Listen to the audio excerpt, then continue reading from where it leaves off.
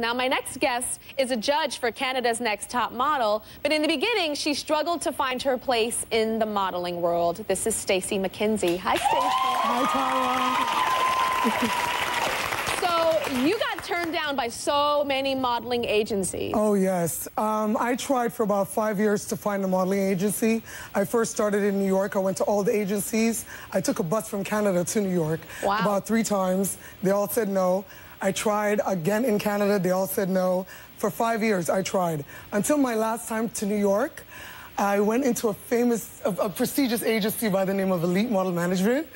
And there was this lady, I will never forget her, Karen Lee, who... Oh. The first time she saw me, she looked at me and she said, "You're so beautiful." I've never had that. I've never heard that before.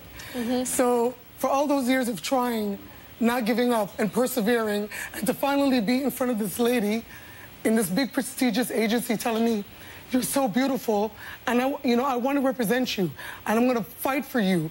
And she really did. She went into that office, and that woman fought for me, Tyra. She fought. I sat outside that office and I hear Karen telling the owner of the agency how amazing I could be, how amazing she thinks I am, how all of the potentials that she feels that I have.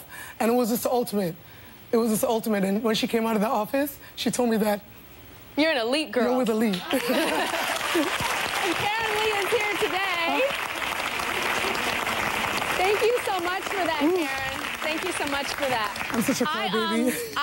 I think it's a big lesson for everybody, not just people that want to be models, but no matter what you want to do in life, if you have a focus, I call it tunnel vision, and you're going to hear no constantly. I mean, in my modeling career, in my talk show career, in my producing career, we've all heard no. All of these women on this stage have heard no, but they went against that. And I think Stacey and all of us are a testament to that.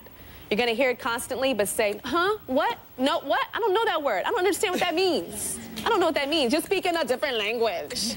We'll be right back.